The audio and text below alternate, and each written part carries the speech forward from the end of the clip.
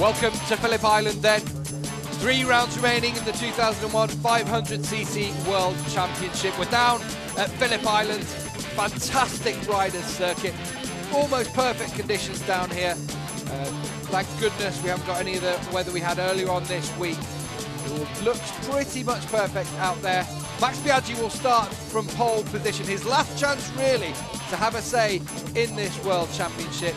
Maybe just prevent Valentino Rossi from claiming the title. You can see that record he set in yesterday's qualifying, an impressive 1:31.984, 0.4 of a second quicker than anybody else around this track. And the man he was quicker than is Valentino Rossi. The two in the championship lining up 1-2 on this grid. 250 points to Valentino Rossi, 183 points to Max Biaggi. Biaggi really has to win this race and hope other people can get in front of Rossi if he wants to remain with any chance of taking the championship this year. Yeah, he needs first or second in this one, does Max Biaggi. And that's the only way. If Rossi then doesn't finish, it's the only way he can have any chance of taking the title. There you can see, 30 years old, the Italian, alongside him Lorenzo Finale, crew chief as well. Marino, his preparer there as well. He's won 3 races this season. Le Mans, Assen, and in Sachsenring as well. But he needs to win here in Australia after that disappointment in Japan, in Motogp for the Pacific Grand Prix just a couple of weeks ago. Biaggi looks focused as ever. Bitter rivals, of course, with Valentino Rossi. It's been quite a bitter relationship they've had this season, of course. Come to blows earlier on in the year, so they say. But Biaggi knows business has to be done here at Phillip Island. This is the man he needs to stop. Valentino Rossi, 22 years old, double world champion in 125s and in 250s, but could he take his first world championship here today in Australia? Jerry Burgess has seen it all before, and it's his home track as well. Yeah, form would dictate that this should be the year of Valentino Rossi. 1 year of learning in the 125s, 1 year of championship. 1 year of learning in the 250s, 1 year of championship. Last year was his year of learning in Motogp. You see Barry Sheen in the back of the shot there, working for local Australian TV. Just getting a word with Valentino before the race, and a big hero, big friends off the track, Rossi and Sheen. So 27 laps of this fabulous Phillip Island circuit in front of us. Nearly 4.5 kilometres long. Your front row, Max Biaggi, Valentino Rossi, Alex Barros and Sete Gibernau on the outside on the Suzuki. Lining up in row 2, we've got Olivier Jacques, a good showing from him ahead of Capirossi, Checker and Toru Okawa, the first of the Repsol Hondas. On the third row, Shinya Nakano, Norick Abe, Nori Haga in 11th spot. And Kenny Roberts, the outgoing world champion, could he say goodbye to that #1 plate today? Alex Crevier, the 99 world champion, heads up ahead of Gary McCoy, Jürgen van der Goorberg on the Proton and Anthony West. Then it's Harushika Aoki, Jose Luis Cardoso, Johan Stigefeld and Leon Haslam on that V4 Honda. And then on the back row, Barry Veneman, joined by the home rider, the youngster, Brendan Clark. This is a circuit where power isn't everything. It's all about rider skill. We usually have some thrilling races here at Phillip Island, and this wouldn't be any different if it was to be the same. There's confirmation of the points as they stand. Rossi 250, Biaggi 183. So Biaggi, the only man who can stop Rossi. He needs to finish the race with a 50-point advantage. If he finishes first or second, then that's it. That's it. That's the title is his. They go off on their warm-up lap now. Tense moments these, aren't they? Very tense, and it's important to get some good heat into the tyres as we go around here. It is a decent day, but it's still not outstandingly warm. 16 degrees at the moment. Vital that these tyres are right up temperature, because it's definitely going to be tight going down into turn 1. That fast sweeping right-hander as they line up. We're on board now with Valentino Rossi as he weaves his way through the rest of the grid to take his spot in second position. They line up facing the Bass Strait. You can see the sea just over that crest there, and they will all dive into turn 1. Call it Doohan Corner now, after the great Mick Doohan, 5-time world champion. But who will be world champion in 2001? Will it be Biaggi? Will it be Rossi? The lights go out and away we go in Australia. It's a good start from those in the front row and a brilliant start from Rossi, it seems, who should get the whole shot. Yeah, Valentino Rossi, he's got the inside line at the moment. Biaggi won't want to give it to him, but there's nice round the outside. Max Biaggi doesn't hold it quite. Valentino Rossi takes it through the inside, and then looks like Shinya Nakano coming up. Olivier Jacques who's come through from the second row up into Barros second as well. position. Biaggi's lost out in the second corner there. Barros up into third, Biaggi in fourth, but Valentino Rossi exactly where he wants to be as they come round for the first time through this fast turn 4. So we've got Honda leading from Yamaha, but it's the wrong Yamaha in second place at the moment as far as Max Biaggi is concerned, and it might be the wrong Yamaha in first place. I'm sure Olivier Jacques led briefly there. Noriyuki Haga as well, up into 5th position. He's past fourth, he's now past Biaggi. Got past Biaggi. Yamaha won't be liking that one bit. Barros is up into second as well. Great opening lap this one. Positions chopping and changing through the order, but it's Rossi leading now from Alex Barros in second place. Olivier Jacques in third as they head through Siberia and up towards the Hayshed. Round the Hayshed we go, up over the top of Luki Heights and down into NG. You could just see a glimpse of our outgoing world champion there, Kenny Roberts. He's dropped way back at the moment. Jacques now under pressure from Noriyuki Haga. Haga goes around the outside, and further back, Gary McCoy is having a better race. The home rider, of course, Gary McCoy, disappointing in qualifying, disappointing for much of the season as well. But can he make an impression in his home race? We know he's one of these riders who likes to get that bike sideways. They come into the final corner and surely he'll be smoking the rear tyre coming in there. But at the moment, the man doing the business is Valentino Rossi. Tucked in behind him, the Brazilian, Alex Barros. Then it's Jacques, Haga, Max Biaggi as well. They stream their way through. Arbe's in 6th, Gibernau 7th. Van der Gorberg, great start from him. Down on Pyro, of course, with that Proton triple. But it won't matter so much around this Phillip Island circuit. No, it won't, as long as he can keep the corner speed up. He should be able to hang with these guys down the straight. I don't think we'll be seeing him drafting anybody, but he might be able to surprise people going into some of the slower corners. But here we go, Valentino Rossi. This is where he needs to be. He's got 3 riders between him and Max Biaggi, and if it were to stay like this, I know it's only lap 2, but that would definitely be the championship. And Rossi, Barros just holding off Olivier Jacques there. And Haga, I'm impressed with Haga. This is only the very beginning of the race, but he had a very good start. We haven't seen much from Norrie Haga this season, of course. Came over from Superbike, we're expecting all sorts, weren't we, from Haga. We haven't had that, but this is what we expected to see. The free-flowing riding of the Japanese rider. Here he comes, up through the Hayshed, and up Barros as well. And Barros meanwhile goes into the lead. They come through and head up towards Luki Heights, and Alex Barros claims the lead. Norrie Haga will now put pressure on Valentino Rossi down at MG corner. Can Haga go through on the Italian? No, not this time. Rossi defends his line. At the moment, we have to be watching Max Biaggi, though, who's in 5th position and just losing touch slightly with this front 4. He needs to be in 1st or 2nd position to have any chance of keeping the championship alive. They go into the final corner, turn 13, to head down the straight, the Gardner Straight, one more time. It's Barros from Rossi, Haga in 3rd. Okay, let's take a look at the power of a year-old Honda versus the current factory-spec Honda and a privateer Yamaha, and it looks like Barros. He's a hard man to overtake. I mean, it's almost impossible to overtake Barros on the brakes, but you can definitely get around the outside of him if you carry good corner speed, and Rossi does not quite have the line. He's got to watch out that Haga doesn't just pounce on him. If he's sweeping left and right around Barros, he could suddenly find a Red Bull Yamaha in the way of him. But I'm very impressed with the way that Haga is riding. Obviously, he knows his track. He's raced here in World Superbikes, and there we go, confirmation that he knows what he's doing. A 133.6, fastest lap so far on lap 2 of 2. Long way to go, though. Fastest man out there, and he's really all over the back of Rossi, wasn't he? Really piling some pressure on the Italian, who's had a stellar year, of course. 8 victories already this season. But Norrie Haga, good to see. We wanted to see this from him. Wanted to see him sliding that Yamaha about. Wanted to see the aggression that we've got used to. He's going for it again. He's going to go through. That's where he went through. A last lap on Olivier Jacques. Mick doing watches on. He knows his way around this circuit somewhat. But Haga goes up into 2nd as they go over the rise of Luki Heights and drop down into MG. Will Rossi try and claim it back? Not this time. Haga closes his lines. Brilliant stuff from the Japanese rider, up into 2nd spot, and now he's the man chasing down Barros at the front. It's good from Olivier Jacques as well also. Not seen so much from the reigning 250cc world champion this season, but showing some good form here at Phillip Island, of course, where he clinched at the championship 1 season ago against his teammate Shinya Nakano.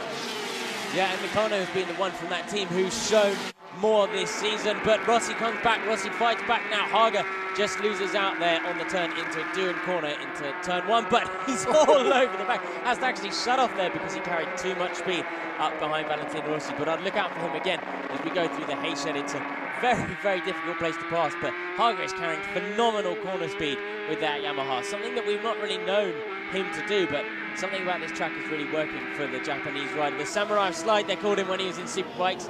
He's not shown us that so far this year, but there is hope yet, and it's really showing. Rossi so really late. pushed very hard. Look at Biaggi's come through on Olivier Jacques. Came from nowhere. Biaggi's starting to make some moves.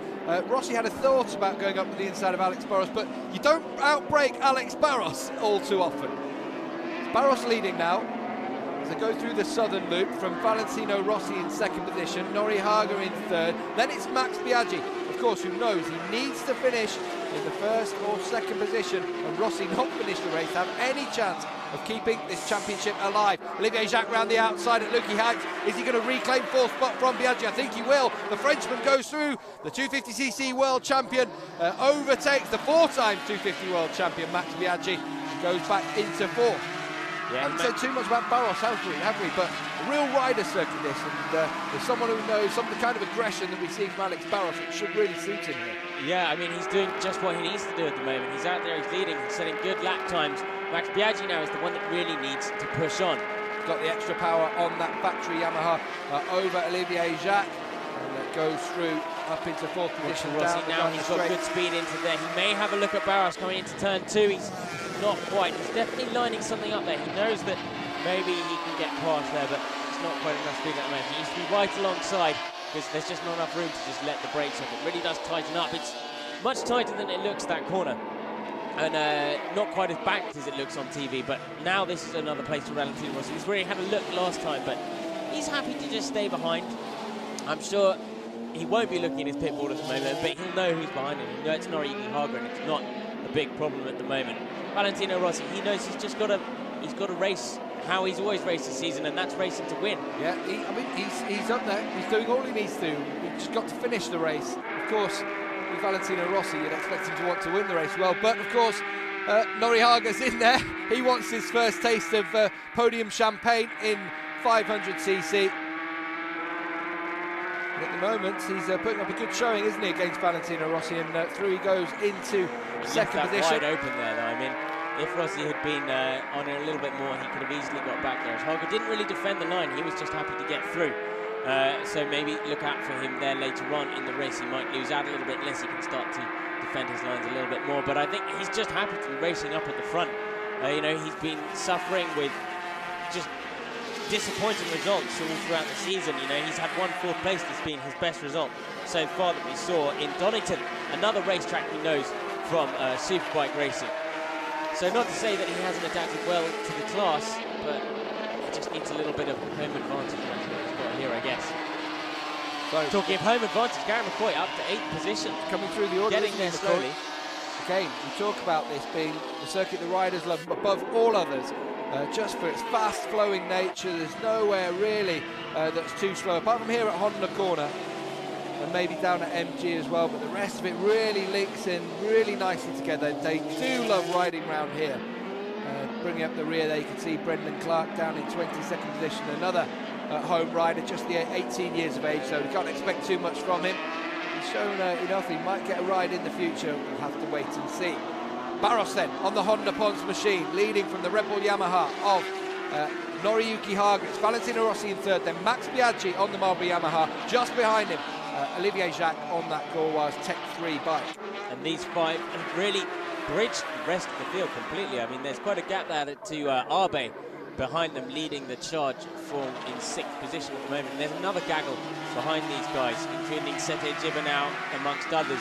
These Capirossi in there as well. Yeah, the pace of these guys though is really starting to stretch them at the moment, and they're really running at a good race pace at the moment. Now let's see what Hager can do as he tucks into the slipstream. He's right on him, a great shot from the helicopter, so close behind him. But look at that Honda. It's just, even in the slipstream, he can't get past him on the Yamaha. And trying to outbrake Barros into that turn is going to be very difficult. You've got to be right alongside in order. But he's going to have a go at the southern loop here, is he? Noriyuki Hager is going to try and find the inside line. Just don't think there's room, not quite room there. Barros keeps it so tight, but Hager can carry some mid-corner speed. then we'll see a result coming down into Honda corner. Fastest man on the circuit at the moment is Capirossi, the Italian, 3-time world champion. Not had a great start to this race and dropped back from 6th. He's down in 9th, but just the fastest lap of the race. Meanwhile, his compatriot Valentino Rossi will reclaim 2nd position one more time. Such exciting stuff this in the Australian Grand Prix. You can see Jacques been able to close in as well. So we've got a front group of 5 here, all in with the shout of victory. Barros leading from Rossi, Haga in 3rd, Biaggi in 4th and Jacques in 5th. They go through Siberia, up into the hay shed. Very, very fast through there. Slows down as they start to make their way up to Lukey Heights. Maybe Rossi just got the hurry-up call from his pit board. He would have seen plus nothing to Biaggi behind him, so he thought maybe I'll just put another Yamaha in between me and him. Make sure he doesn't, getting any ideas or anything. And now, or perhaps Rossi decided that he can have a go at Barros and maybe lead this race for a while, because Barros has led here pretty much from the start and is setting a good pace. But as you saw in the last lap round, Capirossi has set the fastest lap. Little twitch there from Alex and that's Barros. given Rossi the run. Now this is a 2001 spec Honda versus a 2000 spec Honda, and that's the power of that. Rossi doesn't lead over the line, but he was right alongside. Barros just had the inside line and managed to defend it. But watch the corner speed Rossi carries here now. Yeah, I wonder if he's going to try and go through in the centre loop. Again, he time. carries the speed, but Barros comes later, doesn't he, to hit that apex. And that just gives no room for Rossi to go through. But runs wide. Barros runs wide in the middle of the corner, and Rossi gets a better drive. Yeah, not this time. It's not going to be. Maybe at Honda corner now. Go through the fast turn 4 now, and then they tighten up to go into Honda. No. Haga was having a think as well in the meantime. So Rossi might be attacking Alex Barros, but he's got to think about Nori Haga just in behind him. Max Biaggi's not too far behind either, nor is Olivier Jacques. What do you think Biaggi's wanting at the moment? Because he needs to beat Rossi, but he needs to win the race, and he needs Rossi to finish, fairly far down, which is happening at the moment. Haga once again through the hay shed. Very, very passes quick through the hay shed, isn't he? But Biaggi needs other guys to get in the way, but he needs to get past these guys as well. So he's got a difficult job. He's got a difficult race to manage now. At the moment, I think for Max Biaggi, he just has to see what can happen in front. He really needs Valentino Rossi not to finish the race. We know that.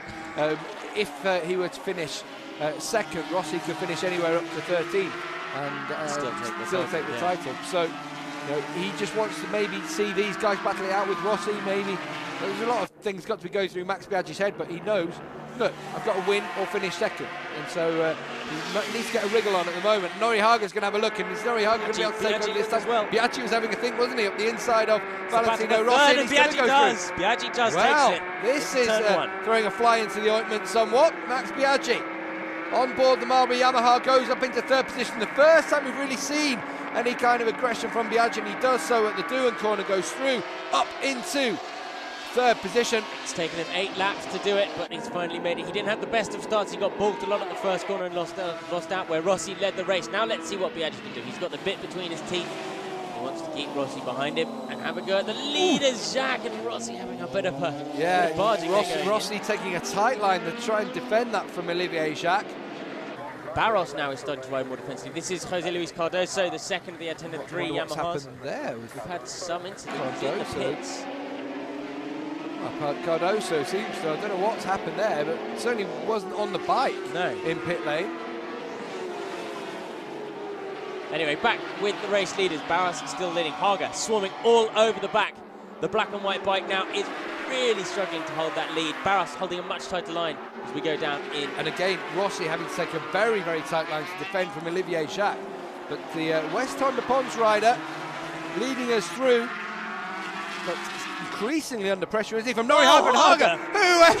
Whoever thinks of passing at turn 12 and 13. I don't think he thought about passing there. He suddenly saw a gap. I wonder if Barros just let up slightly to take a different line. How much drive Haga has lost down that straight. He's going to lose nearly 3 positions in one straight now. He just managed to hold on to the Haga did lead the Grand Prix there for the first time.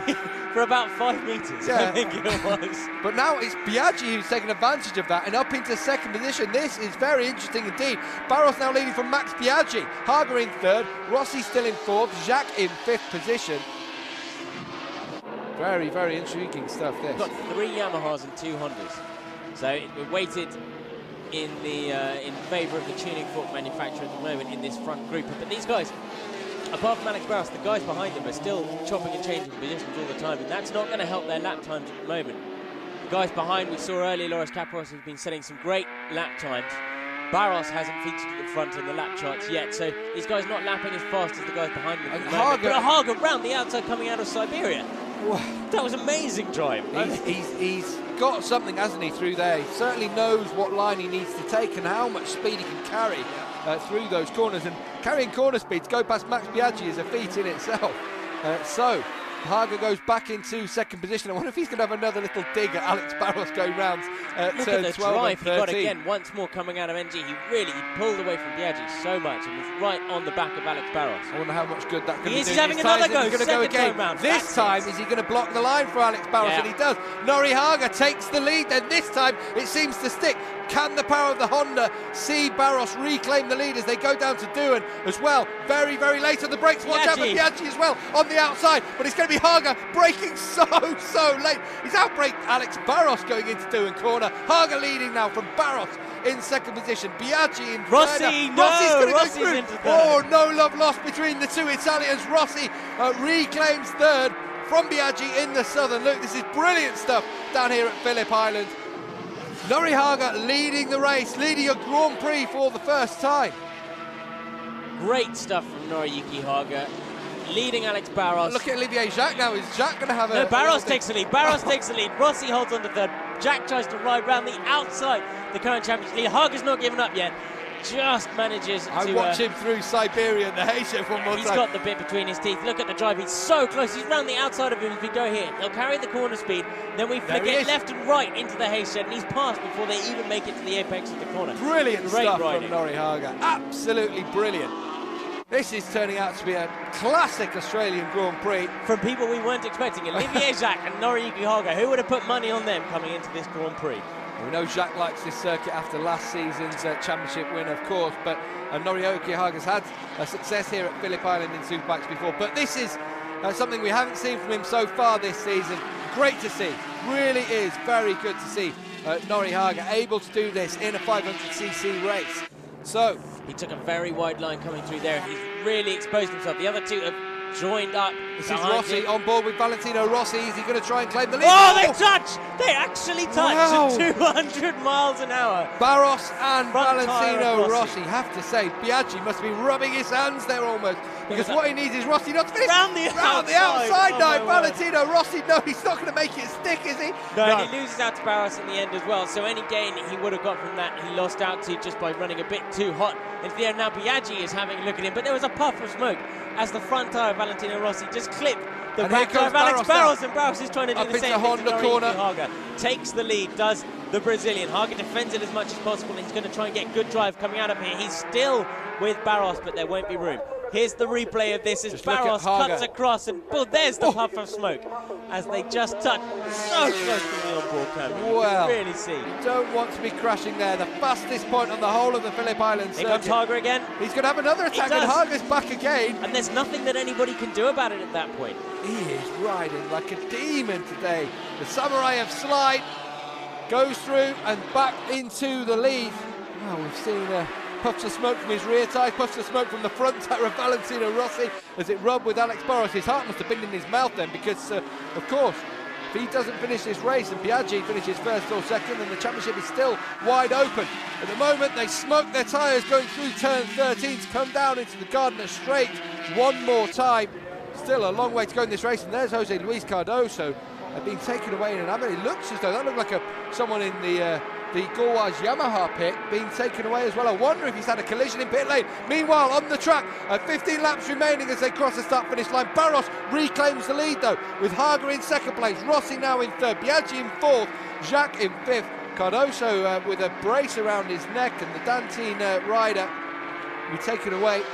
Let's hope there's no one seriously injured down there in pit lane. Okay, we have a front group of 5 battling out for the lead, but look in the top of your screen, there we go. The second group is starting to close. There's another bunch of 6 riders leading all that coming charge through as well. Rossi to second. All Rossi the time that they battle out in this group, as Rossi, as you say, goes up into second position at Honda corner. All the time they do this, you can see Capirossi is getting close. It's just helping the guys behind. Making massive inroads over the last couple of laps, and he carries on at this pace within 2 or 3 more laps, we'll have a group of 6 riders at the front rather than 5 that we have at the moment. Jacques still at the back of this group, not for long though, because he's having a look at Max Biaggi and does in fact take 4th position away from the Italian. No heroics this time from Noriega through Siberia and through the hay shed. Valentino Rossi had a look, didn't he, up the inside of Barros, but as we say, outbreaking Alex Barros is a big feat and you need to take him in the mid-corner like Noriega. You have to stand the bike up in front of him. Now Rossi is having a look at the same way. You can see Barros takes a very, very wide line there, which is why Haga saw a way through. And Valentino Rossi was having a look at the same position as well. He had a great shot of Haga doing it, knows what he can do. But now we're on board with Rossi. Barros leads over the line, but Rossi takes the lead, and 4 abreast as we go in. Rossi into the lead, Haga in second. Barros loses out 2 positions in the space of 1 straight and 1 corner to sit in 3rd position. Now Valentino Rossi leading this Australian Grand Prix. Max Biaggi down in 5th, and this will be the championship over. And Loris Capirossi, the gap between Biaggi and Capirossi is now under a second, and Capirossi's bringing along with him Gary McCoy too. This is turning into a real classic. The McCoy, and it looked like Arbe as well with him coming along. So Rossi now leads. I'm not going to even say the positions anymore, because at the moment it's changing every single corner. Rossi leading, back. Haga in second. Capirossi is now right on the back of these guys. We have a fight of 6 now. Capirossi, what has he been doing over the last few laps to be lapping as he is? It's Rossi leading from Haga, Barros, then it's Biaggi. Then it looks like Olivier Jacques under now, pressure now from Loris Capirossi. There's McCoy, there's Toru Akawa coming along with him. And then we've got Nakano, Gibernau and Jürgen van der Gorberg as well, not completely out of this at the moment. Thrilling stuff then at Phillip Island. Blue skies as well, the clouds that were here earlier seem to have dissipated somewhat.